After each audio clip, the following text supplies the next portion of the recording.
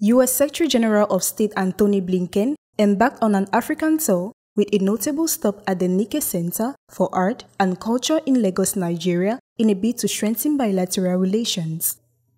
Beyond the cultural exchange, the visit has significant political implications. This is particularly true in the context of security challenges in the Sahel region. On Tuesday, Blinken underscored the United States' commitment to become a key security partner for Africa. In doing so, he questioned the influence of Russia's Wagner mercenary group. He stressed the need for a robust alternative, accusing the group of exploiting coup and conflict-ridden countries in the Sahel.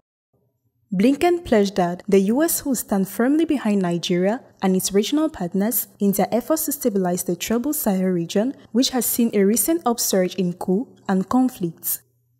Due to the activities of Islamic extremist group, the Sahel, located south of Sahara, has become a global terror hotspot.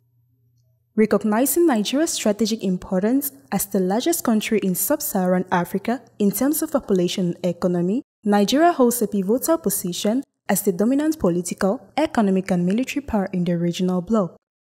The United States also maintains its status as the largest foreign investor in the country and is an active co-operator on security issues, particularly in counter-terrorism operations against Islamic insurgents in West Africa. As the diplomatic drive unfolds, Blinken's visit aims not only to promote cultural exchange but also to address pressing security concerns that affect the stability of the Sahel.